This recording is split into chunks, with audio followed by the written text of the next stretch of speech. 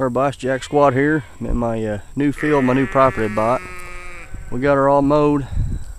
Got the sheep out here. You can hear them, but anyway, we got her mowed up. I'm gonna do some detecting.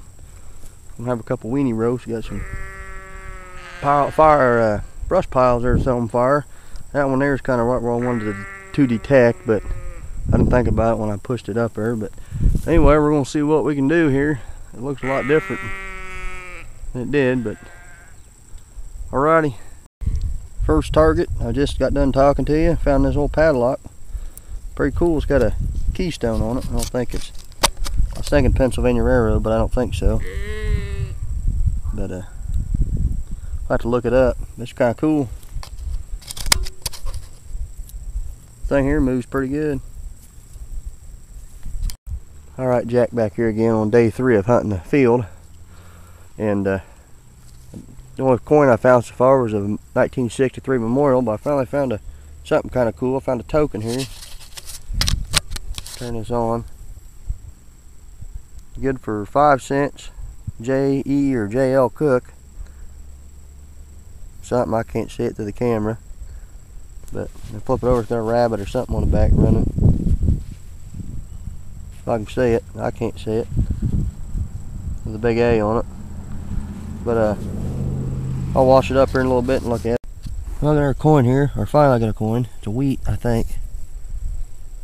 Yeah, it's a wheat. But it's corroded big time there. A little hint for you new guys.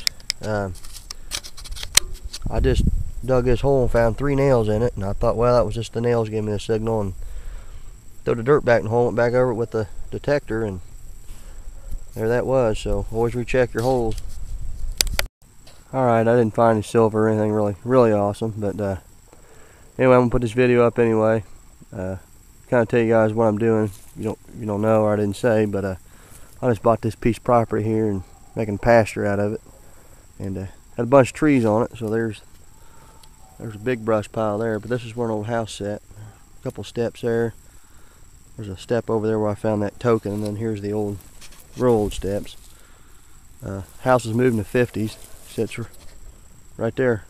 That's the house there now. So, but it's moving to 50. So anyway, I'm gonna go in here and wash this stuff up and see what I got. Alright, I'll try to make this short here. Don't talk too much. Here's what I found so far.